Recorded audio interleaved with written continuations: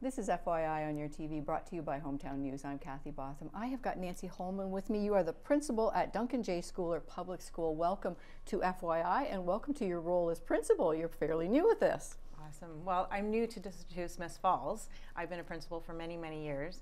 I arrived at Duncan J Scholar School in January after Tracy Staples, and I am in love with the school and in love with the community. I married into Smiths Falls, and I've been here for over 20 years. My kids went to school in Smiths Falls, and I'm so proud. So where were you a principal before? I was at Thousand Islands Elementary School in Lansdowne, and before that, I've been a high school principal. Wow. Yeah. Wow, you've got quite the resume. Kids K to 12, I think it's fantastic. Excellent. It's wonderful to see the journey of children from the start of school right until they're graduating. You know, and I have a principal, Ron Stewart. I'm still in touch with him. He was my principal from K to grade 8, actually. Still in touch with him.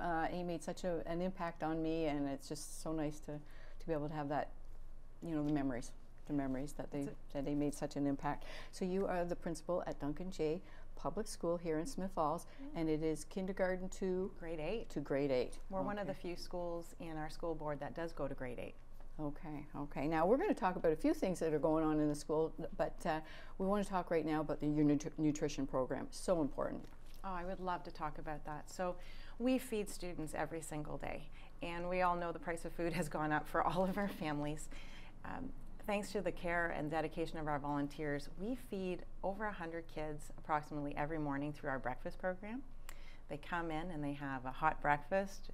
Sometimes it's egg wraps, sometimes it's sometimes it's muffins, sometimes it's cereal. And our volunteers make and prepare and serve the food to our children every morning. We also have snack bins. And again, thanks to Nutrition for Kids and thanks to our volunteers, there's a snack bin in every single classroom. And when we get through the day, they're empty. And we're talking healthy foods that are in these snack bins. So food helps kids learn and helps kids focus. And we rely upon the generosity of our community and the generosity of our volunteers and our donations in order to really feed our kids.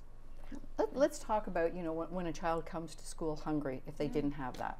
Oh my the goodness. Difference it makes. Yeah, well, we know how we feel when we're hungry. We get grumpy, and our ability to self-regulate, our patience runs a little thin. Well, if you're a little person and you're feeling hungry, you may not understand why you're feeling that you can't sit still or you can't focus. And sometimes it comes through in some behaviors.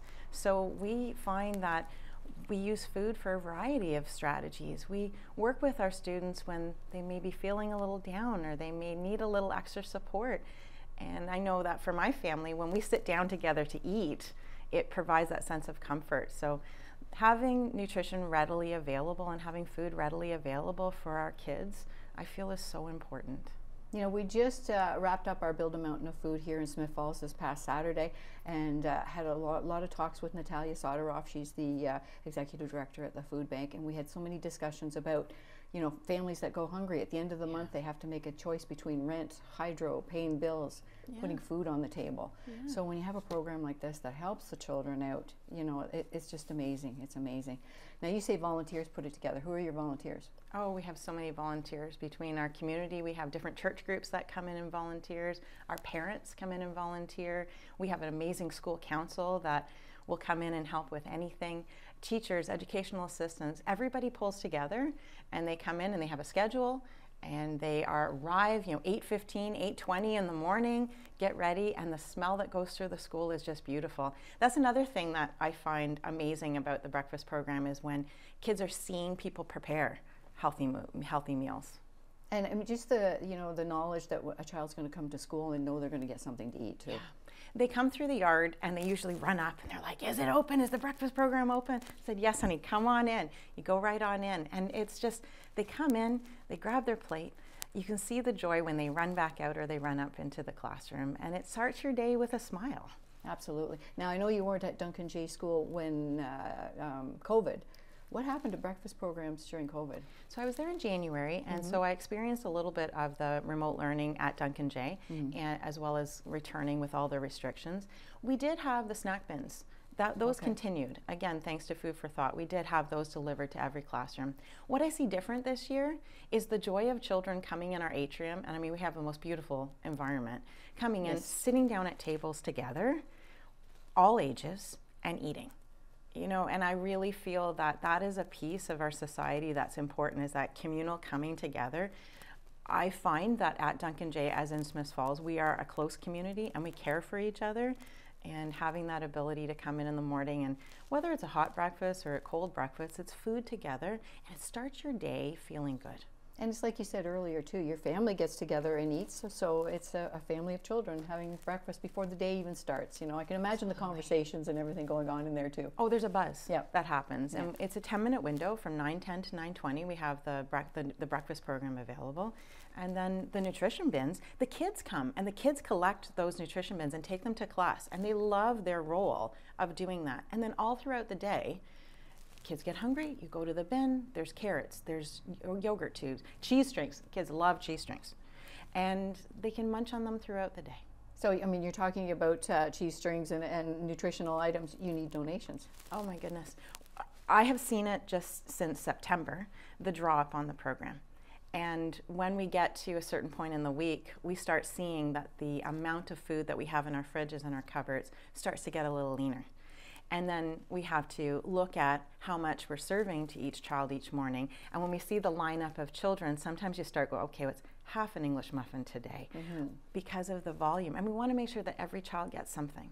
So, you know, when I think of the holiday season and I think of just schools in general, all throughout the year, you know, it takes our community to feed our kids, and we would love and be honored if anybody would like to help support our nutrition program. And it's such a wonderful and important program. We all know what it feels like you say, to be hungry, and we are adults and we try and, you know, be responsible and do what we want, you know, what we need to do during the day. But when you know you're hungry and, you know, lunch isn't for a couple of hours, that little snack can pull you through. And you know, like you said, families are busy in the mornings. They're running around doing the best that they can. And if we can help our families, then that helps the kids. Absolutely, absolutely. Now, how many children go to Duncan J School? We're up to almost 390 wow. now. Yes, wow. Growing. That is, you know, and when you talk about your atrium too, that is a beautiful area there. You know, you've got the pond at the front with the goldfish in it.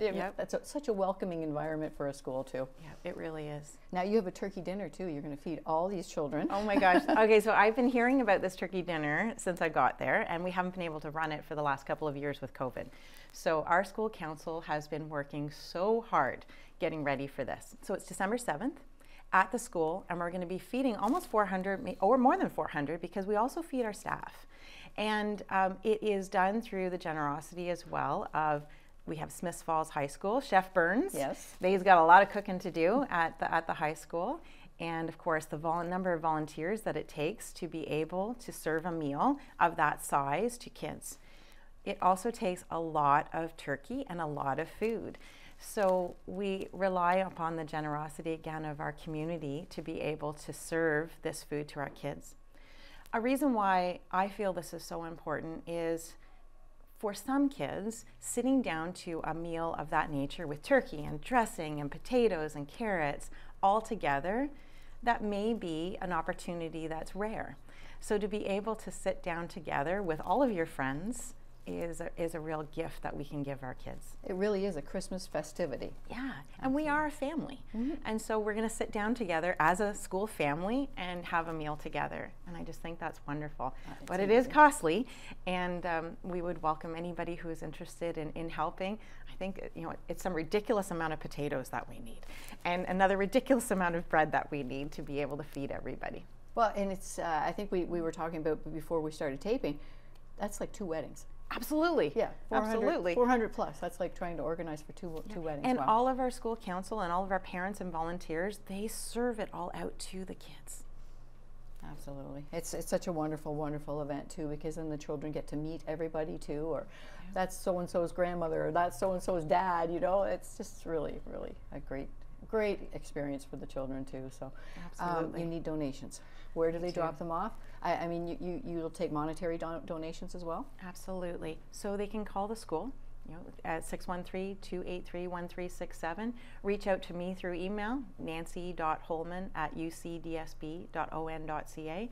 Pop into the school, meet me at the door. Myself or one of the staff will be happy to connect with any families who would like to help and support any of our nutrition programs or to support our turkey dinner.